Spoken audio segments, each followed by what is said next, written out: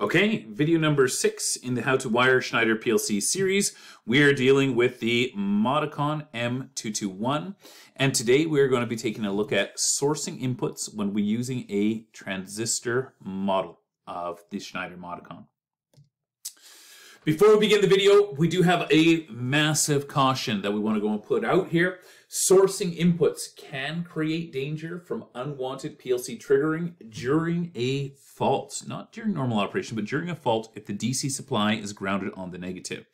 There is some danger that can be created. It is danger that only is present during a fault, but if it is critical, you don't want to, expose yourself to that or your customer or your installation. So if you have more questions about why a sourcing input is dangerous, watch video 2 in this series to go and understand a full rundown on syncing and sourcing. Okay, let's look at part numbers. What we are going to be working with today are going to be any TM221s that end in a T or a U, which are going to be my transistor-driven style of Modicons. The rest of the letters and numbers inside of there don't make much of a difference. Where we have these orange letters over here is going to be C, M, CE, or ME, which is going to be for my monolithic or my cartridge styles. Also with the E for an Ethernet if that's enabled. And then the number of total I/O points, which is going to be 16, 24, or 40. Once again, irrelevant to what we're looking at, we're looking for these ones. If yours ends with an R, this is the wrong type of PLC for this video. There's a previous set of videos that do cover how to go and wire those ones, which are the relay style. What we're going to begin with over here is we are going to go and start with looking at our manufacturer's data sheet.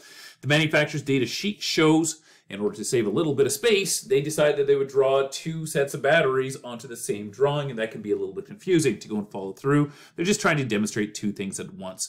What we're working with is sourcing wiring, and sourcing is where we have got the positive connected to the common. So if we trace that path that they have over there, we see that they've got the positive connected through circuit protection, a fuse over here, to the common input, and then that they're using the negative as the stinger that's going around to all the rest of the field devices, and that is then going to go and switch through into my PLC, forming that complete circuit. Do note that they do show this fuse on here. They're asking once again for that type T, which is going to be a really extremely fast acting style of fuse. Can be hard to go and source. As long as you've got some sort of fuse in there, that's better than nothing. My suggestion is probably the CC or the small glasses, which you can also get an extremely fast acting. The last thing we're going to look at over here is that we do have fast inputs. These are going to be inputs that are going to be able to go and operate at up to 100 kilohertz. So we'll use them for high-speed counters on shaft encoders or on things such as a remote control input. We can pulse the infrared in, etc. We can place those only on inputs 0 and 1 or inputs 6 and 7. I will do one of those inside of this video as well.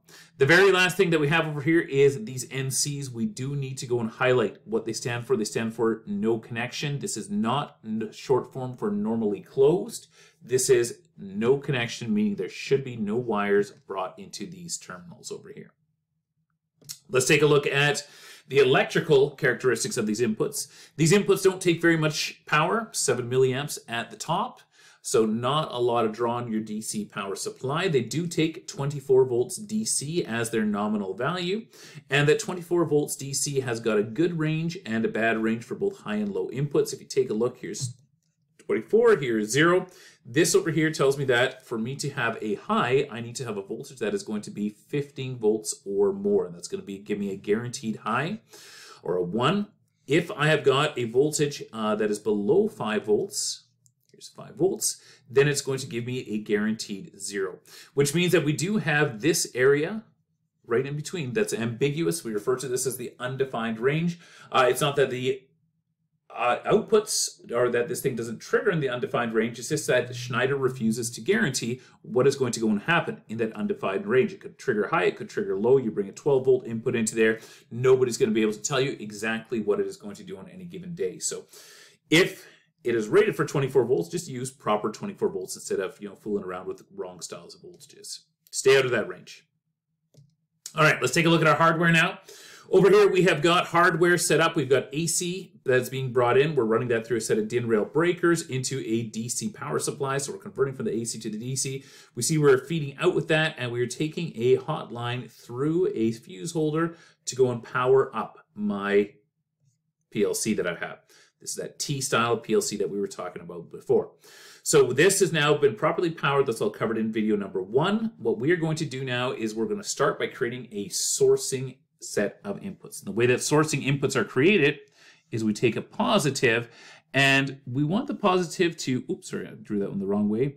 Let me just draw that right from the beginning. We want the positive to eventually terminate into the common over there, but we always want this thing to go and happen through a fuse holder. So we take it in through here, we fuse it down, we got our DFCC fuse holder. We're going to go and stick in some of those HCLR fuses, and then we're going to go and take my positive in like that. If you follow that through, we've now got positive applied into there, which means that we can now go and take our negative from our power supply, and we're going to go and take that negative around to my individual components.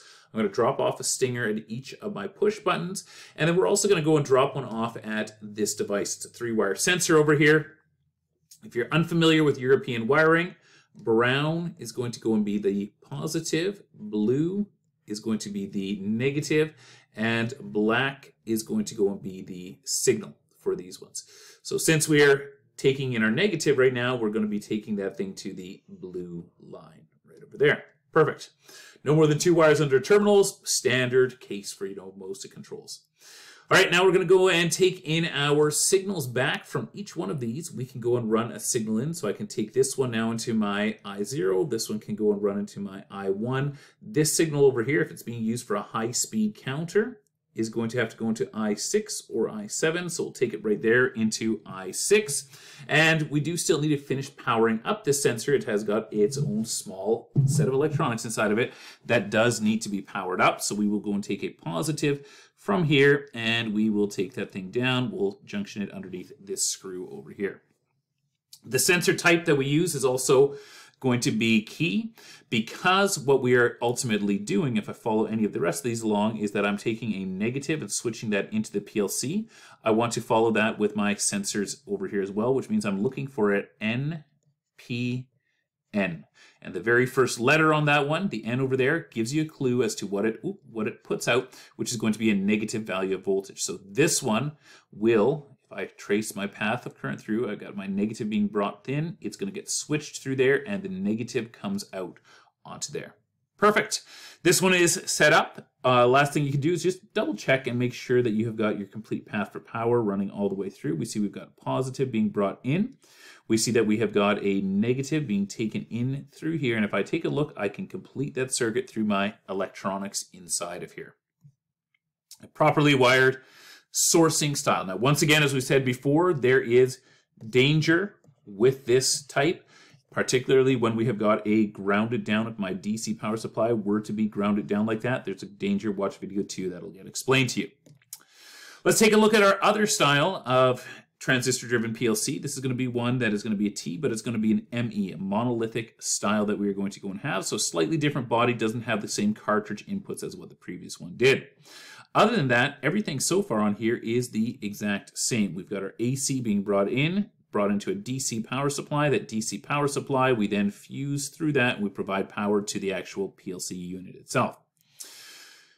Let's go and do ours the way that we said we were before. We're dealing with a sourcing style, so we're going to go and take a positive to common. We do that, we take it through our fuse holder, and then from there, we are then able to go and run it over to, when I draw that line just like that, it's a little bit clearer. We'll drop it into my common, and these commons are internally junctioned. If I zoom in over there, we see that this thing is going to be common 0, common 0. I don't need a junction from one to the other. However, if I feel better about it, absolutely, I can go and make a little short jumper like that. Up to you. Let's carry, well, actually, let's finish distributing our positive. While we're on the subject of the positive over here, we still have one more place to bring them. That would be to my sensor itself. So we'll bring that one all the way up over there.